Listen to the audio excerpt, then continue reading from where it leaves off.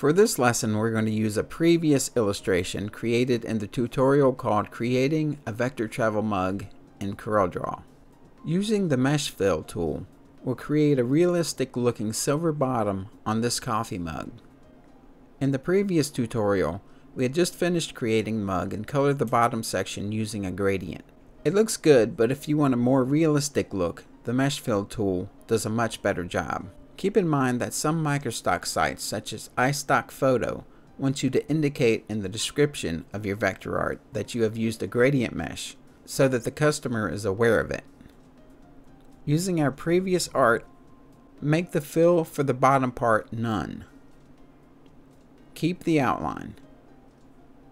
Place and line up the original image of the mug behind the art. In order for this tool to work correctly, the object needs to be simplified as much as possible. I've gone through and eliminated all except 4 points which define the entire object. Now click on the Mesh Fill tool, and it will automatically create a mesh with a point in the center. Select this center point and delete it. Move the object down slightly so that you can see the top edge of the silver bottom of the mug. Double-click along the top of the shape, placing points defining your mesh grid.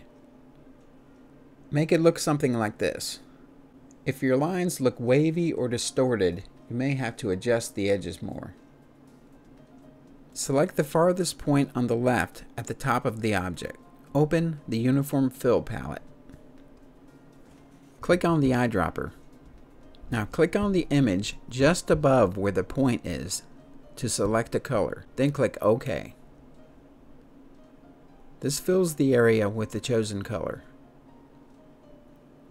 Repeat this process of selecting the point, opening the Uniform Fill palette, and selecting a color with the eyedropper next to the point until the entire top row of points have been assigned colors.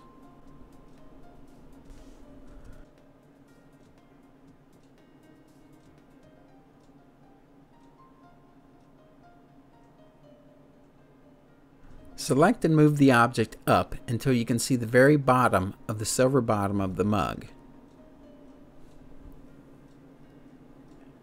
Repeat the process used to color the top of the mesh to finish coloring the bottom.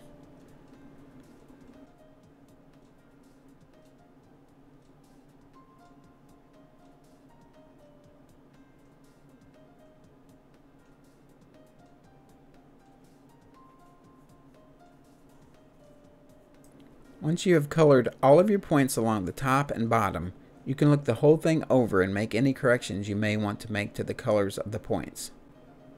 Once you're happy with how it looks, you can delete the background and you've completed your vector gradient mesh.